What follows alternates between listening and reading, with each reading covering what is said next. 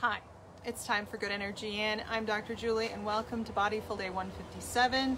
We're talking about acid reflux and the senses. Today is day number 4 and we are talking about the vestibular sense. And you might be wondering how we're going to put them together, but I will find a way. Join me. Let's start with the basics. All right, take a deep breath in and release. Go ahead, expand, expand, expand, and tuck. Here we go. And release. And think about anything going on today. It is warm here in Iowa, so I'm thinking about how silly it is to be wearing gray capri level leggings on this warm of a day. But that's where I'm gonna breathe into. Deep breath in and release. All right, so today we are talking about acid reflux and the senses. This is day 4. We've covered sight, we've covered sound, we've covered taste, and today we're covering the vestibular system. Now, the vestibular system, remember, is where you are located in space. So how are you in relationship to gravity? And our goal through all of this is to say, okay, here's the energy to heal your acid reflux equals good energy and minus stressors, or you can think about it as your energy in general equals good energy and minus stressors. And we're talking about the fact that acid reflux is a stressor. It takes a lot of energy to kind of suppress that pain and yuck and gross stuff that's going on over that stomach, and maybe some of it that's bubbling up. So what we want to do is we want to try to reduce our stressors, increase our good energy in, and so that we have enough energy to heal. And the interesting thing about the healing equation is that it doesn't matter what your good energy is.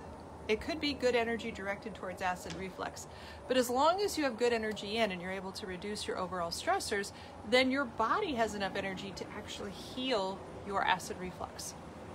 That is the idea, at least. Okay, so we are going to talk about vestibular sense in the sense of physics.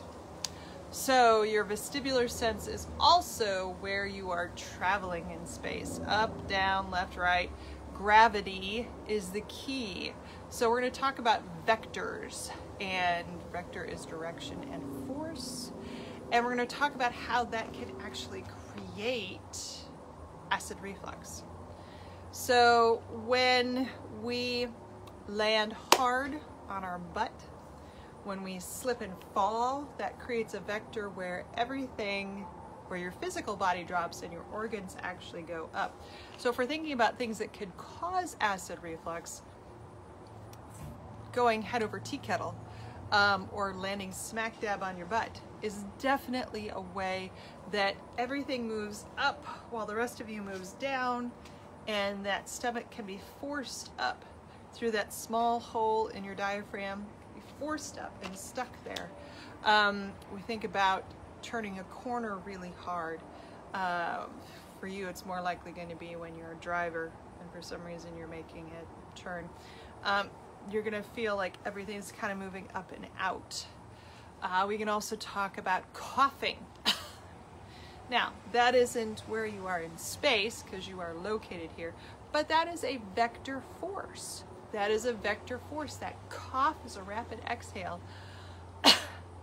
where you're pulling stuff up really quickly. Your diaphragm goes up quickly, and if your belly is full, a cough and the diaphragm, even though that technically should pull everything apart, sometimes it may take things with it. Likewise, sneezing and hiccups, especially hiccups, because hiccups are a downward contraction rather than an upward release of the diaphragm. That hiccup, that downward contraction, can actually kind of cause that stomach to herniate up through that hole. And you may be thinking of herniation as something that is permanent and problem causing, but herniation can be very minimal. It can be just a little little bit of that fundus, a little bit of the top of that stomach, and that's where most of your acid producing glands are.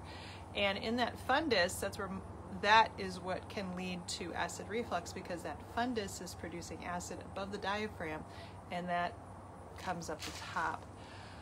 Now, that is how you can develop acid reflux without being sensitive to foods, without having too much H. pylori, without having too much stress in your life. So there are definitely ways to develop H. pylori that are mechanical, and that is related to vectors and gravity, and has less to do with vestibular sense, but I'm kind of hijacking that right now. Now, that is the stressor. How can we get good energy in using the vestibular sense?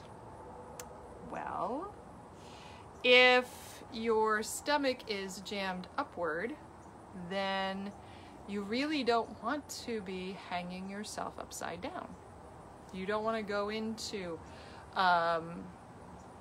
if you're a yogi, you don't want to go into plow pose or headstand or shoulder stand, because plow pose, headstand, shoulder stand, and handstand, because you don't want to have your stomach sitting right on your diaphragm and pushing through. And this would be the case with either a mechanical issue, a stress issue, or a food-based issue. You don't want that stomach sitting right up against that diaphragm, because there's going to be irritation there, and that diaphragm's not going to be happy with you. So what can you do? You want to be able to stretch out the system. You want to be able to kind of use the vestibular system and your sense of gravity to kind of stretch things out. Well, sitting is definitely going to scrunch everything up here. So standing or lying back over a ball is, yes, Jim, it is time for good energy. And standing or laying back over a ball after you've been sitting for a long period of time, you can almost think about it as that arch, that gravity perspective. If your head is here and your torso is here over an exercise ball, that's going to pull a stomach that's jammed into your diaphragm. It's going to help pull it out and open it up. So we can use the vestibular sense to provide good energy in by opening up the front end of the body and using gravity to pull both the head down and the torso, or the bottom half of the body down, and opening up that torso so that the stomach kind of descends from where it's stuck. So that's vestibular as well. Let's see if I have any other vestibular thoughts. Standing, don't go upside down. You can do, we talked about last week about doing isolation tanks, about floating on salt water, but that still doesn't get that stomach out of the diaphragm, if that's what the reason why the acid reflux is there. But once you calm the vestibular system, like you're not going all over the place on roller coasters, and you're not driving quickly down a road, and you're not keeping everything scrunched up in a ball, once you calm down the vestibular system in a sensory deprivation tank, you are going to reduce your stressors, which means you should have good energy in, which at the beginning of this I talked about the fact that healing acid reflux requires making this switch between stressor and good energy in.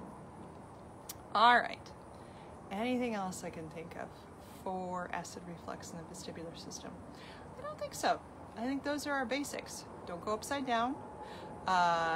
The gravitational pull will cause that stomach to herniate, and we know that vectors, direction by force times force, will actually cause the stomach to herniate if you cough a lot, if you sneeze, and if you have hiccups. So those are the basics. I hope you're having a great day. Let's finish this off with a deep breath in and release.